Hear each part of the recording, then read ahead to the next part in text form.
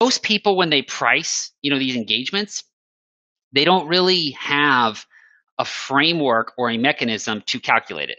And it's complicated because let's add into this quarterly tax planning. Let's add into this tax preparation. Let's add into this one-time tax planning. Let's add into this the implementation of tax planning strategies.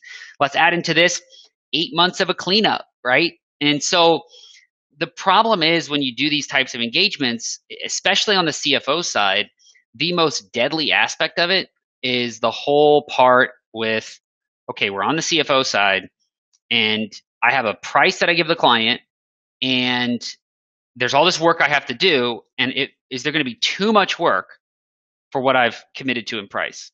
With tax preparation and tax planning, there's not as big of a scope risk. With monthly recurring accounting, controller, CFO type services, the biggest risk is scope, which means the mechanism between the price and your estimation of how much work is going to be in there. And if you don't do that, like if you're sitting here right now, you're watching this and you're saying, oh my gosh, Andrew, this is crazy. And you say, how do I know if this is wrong? Well, here's a way to know if it's wrong.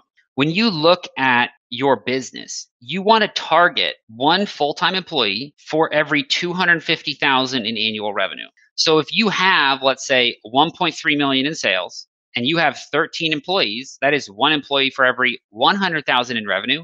That is a problem. Why is that happening? Well, the way that you are pricing your engagements is resulting in a low price for a lot of labor cost, which is why your sales are about 100,000 per person that's on the team. That means your pricing is too low. You're not really valuing what you're doing.